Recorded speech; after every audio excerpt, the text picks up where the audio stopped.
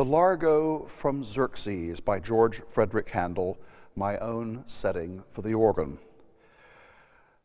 The countertenor in the opera sings this lovely melody, and he is singing to a tree, thanking the tree most sincerely for providing him with shade.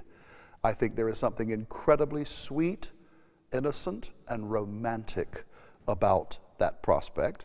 When is the last time you went into your back garden, dear viewer, and thanked the trees therein for providing you with the comfort of shade on hot summer days? I bet it's been a long time. It's all those millions of channels of television we all have, yeah? Don't get involved in the simple things anymore. It's a lovely melody. It begins on all the diapasons in the organ, the sound which imitates nothing in the symphony orchestra whatsoever.